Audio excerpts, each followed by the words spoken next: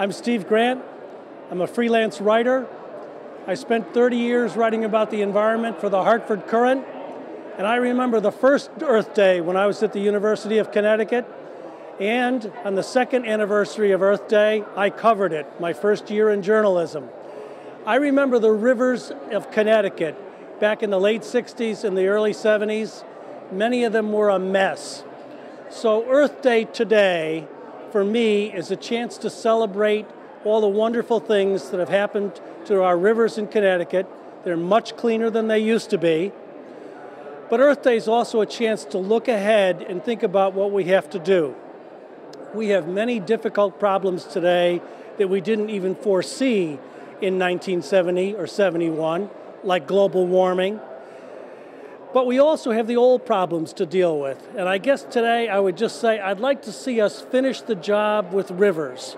Yes, they're better than they were 40 years ago, but they still have a ways to go. We've got to deal with runoff pollution. We've got to deal with all these insidious problems with our rivers to get them to be just right. I think the public deserves that, and I hope we all work toward that in coming years.